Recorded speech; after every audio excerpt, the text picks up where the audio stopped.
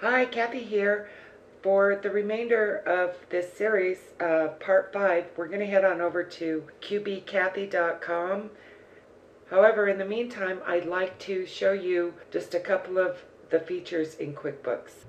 And I'll show you the before and the after of the invoice that we've been creating.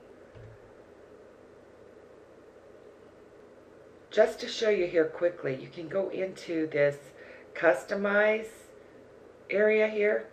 Click on Customize, and there's Customize Design and Layout.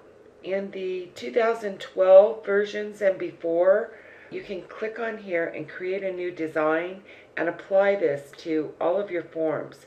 What you actually do is you sign into Intuit. It will apply your form creation to all of your forms. And you can also access the data layout on a form here. Okay?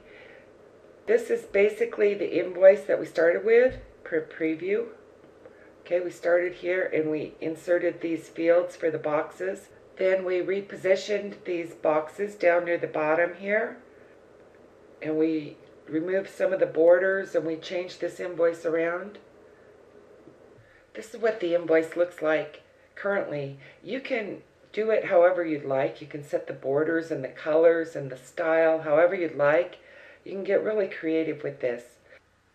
So head on over to www.qbkathy.com and we'll go over the steps that it took to complete this invoice, okay? Just enter it in your browser.